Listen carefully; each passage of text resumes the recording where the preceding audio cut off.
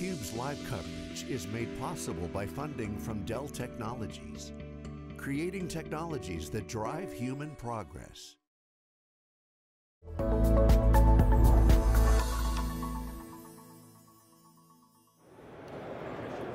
Hi everybody, welcome back to day 3 of MWC 23. My name is Dave Vellante and we're here live at the Fira Barcelona. Lisa Martin, David Nicholson, John Furrier's in our studio in Palo Alto. A lot of buzz at the show. The mobile world daily today. Front page, Netflix chief hits back in fair share row. Greg Peters, the co-CEO of Netflix, talking about how, hey, you guys want to tax us, the telcos want to tax us, well, maybe you should help us pay for some of the content. Your margins are higher, you have a monopoly, you know, we're delivering all this value, you're bundling Netflix in for a lot of ISPs, so hold on, you know, pump the brakes on that tax. So that's a big news.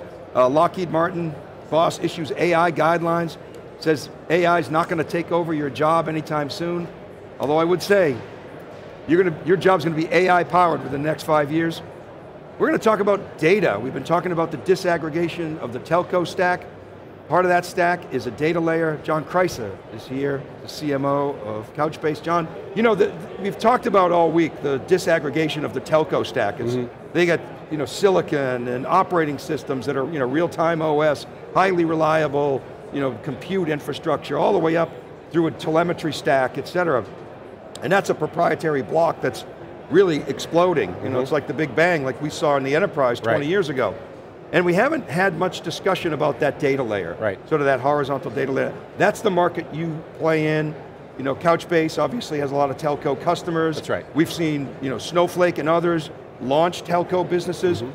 What are you seeing when you talk to customers at the show? What are they doing with that data layer? Yeah, so they're building applications to drive and power unique experiences for their users. But of course it all starts with where the data is. So they're building mobile applications where they're stretching it out to the edge, and you have to move the data to the edge. You have to have that capability to deliver that highly interactive experience to their customers or for their own internal use cases out to that edge. So seeing a lot of that with Couchbase and with our customers in telco. So what do the telcos want to do with data? I mean, they've got the telemetry data.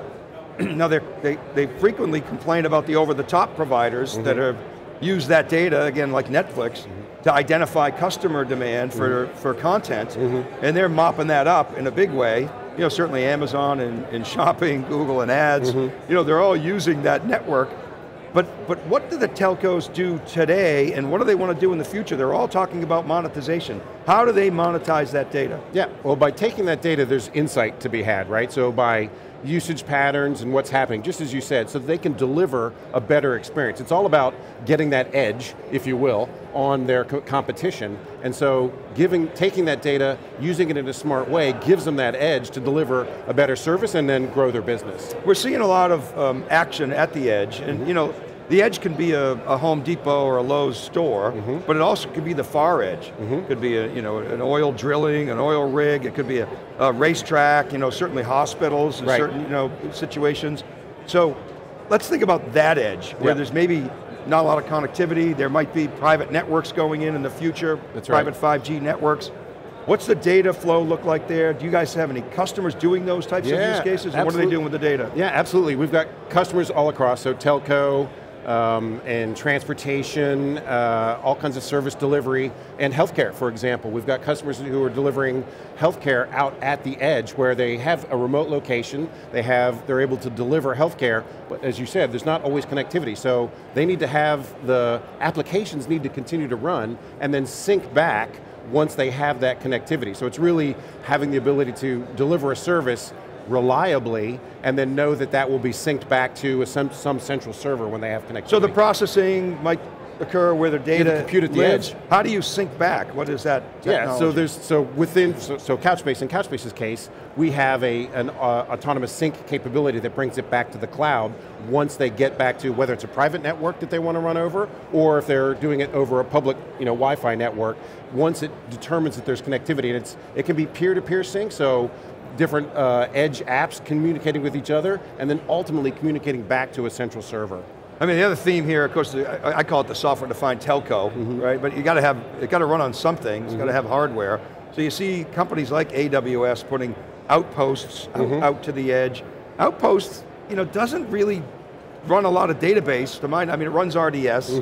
Maybe they're going to eventually work with companies like, you're a partner of AWS, right? So do you see that kind of cloud infrastructure that's moving to the edge? Do you see that as an opportunity for companies like Couchbase? Yeah, we do. We see customers wanting to push more and more of that compute out to the edge, and so partnering with AWS gives us that opportunity, and we are certified on Outpost. And you are? We are, yeah. Okay, absolutely. when did that That was go down? last year, but probably early last year. So I can run Couchbase at the edge on Outpost. Yeah, that's right. I mean, Outpost adoption has been slow. We've reported on that, but are you seeing any traction there? Are you seeing any nibbles? Starting to see some interest, yeah, absolutely. And again, it has to be for the right use case, but again, for service delivery, things like healthcare and in transportation, they're starting to see where they want to have that compute be very close to where the actions happen. And you can run in a data center, right? That's you right. can run in the cloud. You see HPE with GreenLake, you see Dell with Apex. That's essentially their outpost. Yeah. They're saying, hey, we're going to take our whole infrastructure and make it as a service. Yeah. Right, and so you can participate in those environments. We do. And then so you've got now, we call it super cloud. You've got the on-prem, you can run in the public cloud, you can run at the edge, and you want that consistent experience. That's right. From a data layer. That's right. So is that really the strategy for a data company is taking or should be taking? That horizontal layer across all those use cases. You do need to think holistically about it because you need to be able to deliver as a provider wherever the customer wants to be able to consume that application. So you do have to think about any of the public clouds or private networks and all the way to the edge. What's different, John, about the telco business versus the traditional enterprise? Well, I mean, there's scale. I mean, one thing, they're dealing with, particularly for end user facing apps, you're dealing at a very, very high scale, and the expectation that you're going to deliver a very interactive experience. So I'd say one thing in particular that we are focusing on is making sure we deliver that highly interactive experience, but it's the scale of the number of users and customers that they have, and the expectation that your application's always going to work. Speaking of applications, I mean, it seems like that's where the innovation is going to come from. We saw yesterday GSMA announced, I think, 8 APIs, telco APIs. We were talking on theCUBE. One of the analysts was like, 8, that's nothing. One of these guys know about developers. But, as Danielle Royston said, 8's better than 0. Right. So, okay, so we're starting there. But the point being, it's all about the apps. That's where the innovation is going to come from. That's right. So, what are you seeing there in terms of building on top of the data app? Right, well you have to provide, the APIs and the access because it is really, the rubber meets the road with the developers and giving them the ability to create those really rich applications where they want and create the experiences and innovate and change the way that they're giving those experiences. Yeah, so what's your relationship with developers at Couchbase? I mean, talk about that a little bit. Yeah, so we have a great relationship with developers, something we've been investing more and more in terms of things like developer relations teams and community. Couchbase started in open source, continue to be based on open source projects, and of course those are very developer centric. So we provide all the consistent APIs for developers to create those applications, whether it's something on Couchbase Lite, which is our kind of edge-based database, or how they can sync that data back. And we actually automate a lot of that syncing, which is a very difficult developer task, which lends them to want to develop. What I'm trying to figure out is what's the telco developer look like? Is that a developer that comes from the enterprise, and someone who comes from the blockchain world, or AI, or there really doesn't seem to be a lot of developer talk here, but there's a huge opportunity. And I feel like the telcos kind of remind me of a traditional legacy company trying to get into the developer world. Even Oracle, okay, they bought Sun, they got Java, so I guess they have developers, but IBM for years tried with Bluemix, they had to end up buying Red Hat, really, and that gave them the developer community. EMC used to have a thing called EMC Code, which was a good effort, but and then VMware always trying to do that. But so, as you move up the stack, obviously you have greater developer affinity. Where do you think the telco developer is going to come from? How's that going to evolve? Yeah, it's interesting, and I think to kind of get to your first question, I think they're fairly traditional enterprise developers, and when we break that down, we look at it in terms of what the developer persona is. Are they a front-end developer, like they're writing that front-end app, they don't care so much about the infrastructure behind, or are they a full-stack developer and they're really involved in the entire application development lifecycle, or are they living at the back end and they're really wanting to just focus in on that data layer? So we lend towards all of those different personas, and we think about them in terms of the APIs that we create. So that's really what the developers are for telcos, is there's a combination of those front-end and full-stack developers, and so for them to continue to innovate, they need to appeal to those developers, and that's technology like Couchbase is what helps them do that. Yeah, and you think about the Apple's, the App Store model, where Apple sort of says, okay, here's a developer kit, go create, yep. And then if it's successful, you're going to be successful, and we're going to take a VIG. Okay, good model. Yeah. I think I'm hearing, and maybe I misunderstood this, but I think it was the CEO or chairman of Ericsson on the day one keynotes were saying, we are going to monetize essentially the telemetry data through APIs, we're going to charge for that. Maybe that's not the best approach, I don't know, I think there's got to be some innovation on top. Yeah. Now maybe some of these greenfield telcos are going to do, like you take like a Dish Networks, what they're doing, they're really trying to drive development layers. So I think it's like this Wild West open community that's got to be formed, and right now it's very unclear to me. Do you have any insights there? I think it is more, like you said, Wild West. I think there's no emerging standard per se for across those different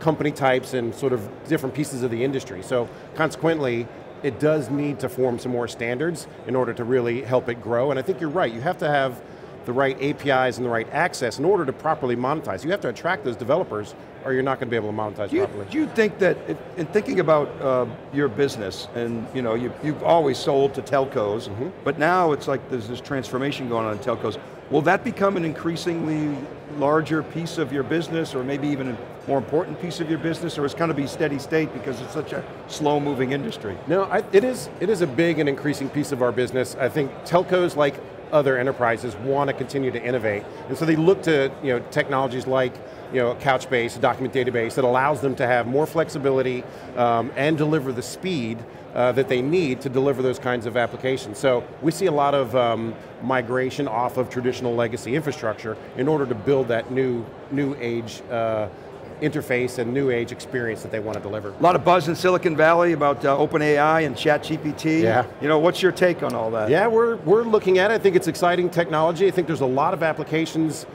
that are kind of will sort of innovate traditional interfaces. So for example, you can train ChatGPT to create code, sample code for Couchbase, right? You can go and get it to give you that sample app which gets you a head start. Or you can actually get it to do a better job of sorting through your documentation. Like ChatGPT can do a better job of helping you get access. So it improves the experience overall for developers. So we're excited about what the prospect of that is. So you're playing around with it like everybody is, and potentially looking at ways to integrate. Yeah, 100%. So are we. John, thanks for coming on theCUBE. Always great to see you, my friend. Thanks very much. All right, you're welcome. All right, keep it right there. theCUBE will be back live from Barcelona at the Fira. SiliconANGLE's continuous coverage of MWC 23. Go to siliconangle.com for all the news. theCUBE.net is where all the videos are. Keep it right there.